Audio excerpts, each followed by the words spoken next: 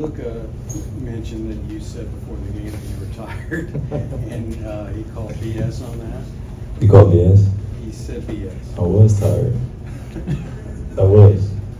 I told him before the game that I was tired just to humanize what I was dealing with.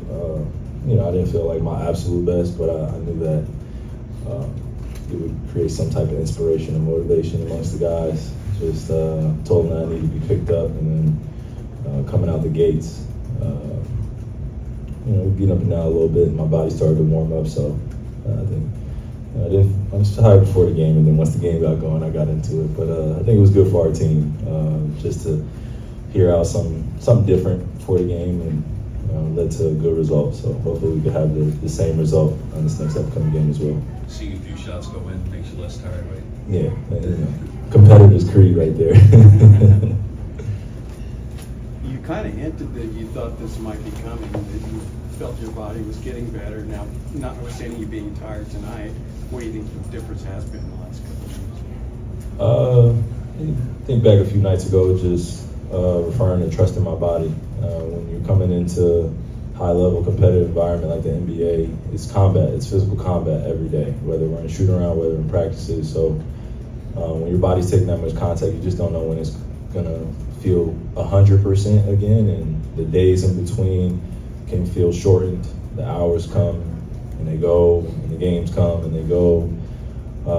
But to feel like my body's balanced on my jump shots or on my drives, and I'm able to be physical on both ends of the floor, and I'm not thinking about my breathing, or I'm not thinking about kind of my next jump shot or my last jump shot. It just enables you to play with a freedom, a liberation really, skill-wise. You want to make an impact out there. I want to make an impact out there. And when I say you want to make an impact out there, just as a competitor, you want to go out there and have a great game every single time, but it's just not happening, and I didn't start the season off the way I wanted to, and I was quoted on saying it was a healthy challenge for me, which it is.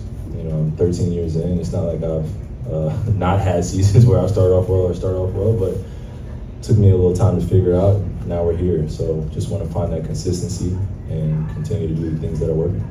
You make it as a team offensively. It looks easy the way you play. Is it easy to play? The way we're playing as a team?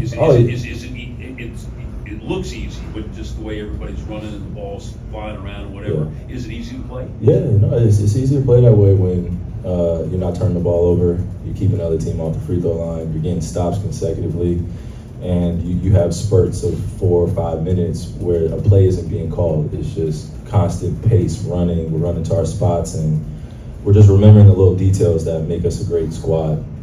Individually, we have talent, but as a team collectively, when we're all hitting on cylinders like that, like tonight, you can see a result like that. So it felt good. Definitely easy pace to play.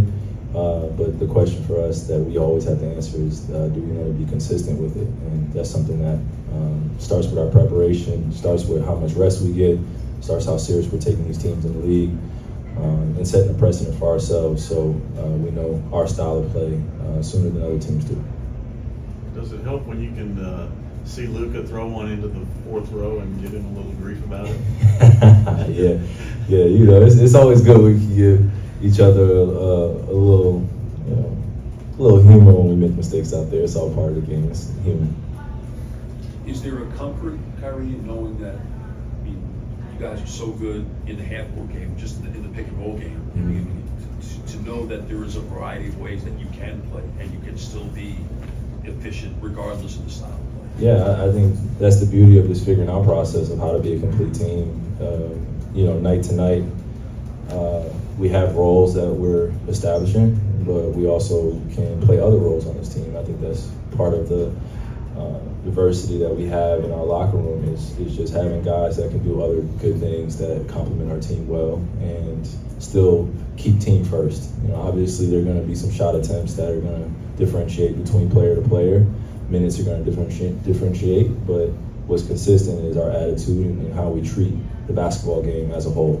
Whatever minutes you're in there, the attitude is make an impact and be proud that you're making a positive impact for your team. And if you're not, then you got to give your teammate a chance to go do that. So it's healthy. It's a team sport. Everybody wants to be out there, but when you have some veterans and some maturity, going on, and then you have some honest conversations. Games like tonight seem like everything's working well, and then it's not like we forgot about the Raptors either beating us. So just a little inner motivation for games moving forward. You're 8-2. Obviously, it's 10 games now are down.